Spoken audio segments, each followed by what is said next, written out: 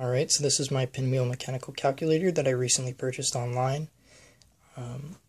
It's last produced in 1958, this particular model in Italy.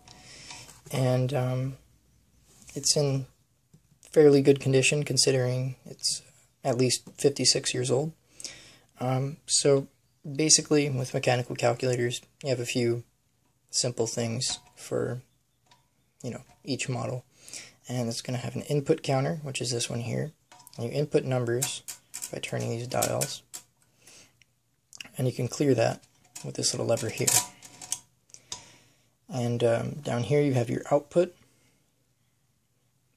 and over here you have your turn counter. Now to reset that, pull this lever. It resets both of them. And whenever you start using it, you're going to want to move the center, the bottom display all the way to the left so that the first digit lines up with the first digit of the input.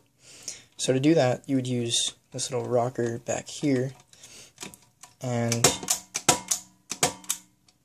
you could do that, or it has a little release button here, and that lets you slide it yourself. But in most cases, you're going to want to use this, unless you're just opening it up. Now how it works is pretty simple. You pull this lever out and rotate it clockwise to do addition and multiplication, and counterclockwise to do subtraction and division. So as you notice, every time I turn it, the turn counter goes up by 1. So I'll keep doing that, and it just keeps going up. But the input is 0, the output is going to be 0, because 0 plus 0 is 0. So I'm going to reset that, and let's do a basic addition. So 2 times 1 is 2, and 2 times 2 is 4. So basically what I did was 2 plus 2 equals 4, but at the same time it's multiplication because I'm using the same number over and over. If I were to do, 4 plus 25, we would get the answer 29. And when you're doing that, you would just disregard the turn counter because it doesn't matter how many times you turned in a addition problem. So I'm going to reset the calculator, and let's take a number like 25, add that to the bottom, and then clear that and subtract 3. So we'll go counterclockwise, and that subtracted 3 from 25, and we end up with 22. You could do much bigger numbers and it goes just as fast. Here, I'll enter a random number.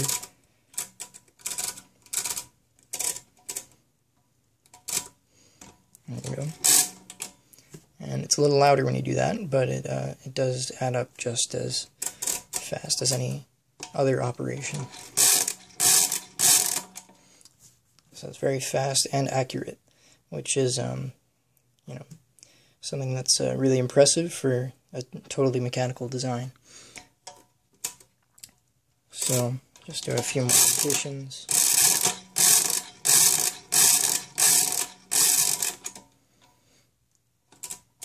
Could also do subtraction. It is a little harder to pull the lever when you do have a lot of numbers, but it's not too difficult.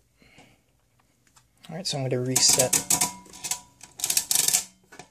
everything there. Oh, and another thing, this switch is basically a, not sure what to call it. It prevents the output from being erased when you do a clear.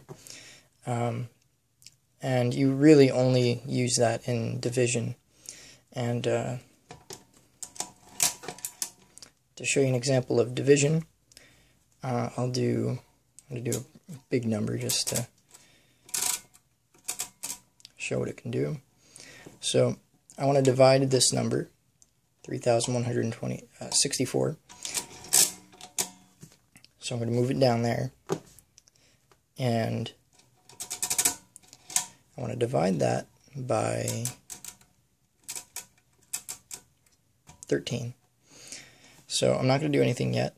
I need to clear the turn counter, because in division, the turn counter is your output or your answer. So I'm going to lock the output and reset the turn counter. So now the turn counter is all zeros, and I'm dividing 3,164 by 13.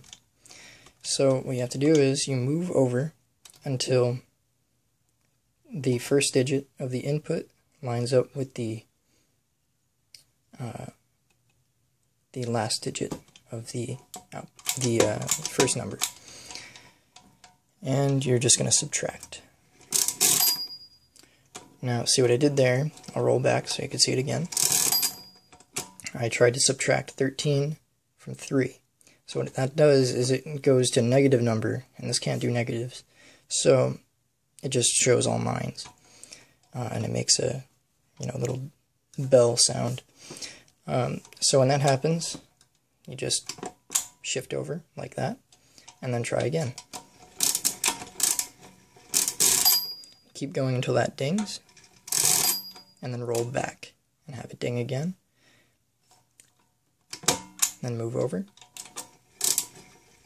and keep going.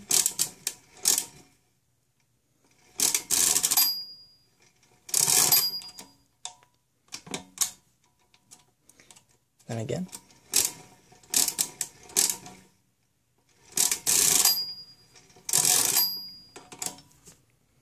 So now we get our answer over here. Now when you roll back counterclockwise, the numbers on the turn counter are red. So I'm going to move it so you can see a little better. Maybe not. Yeah, there they are. 243 is our answer.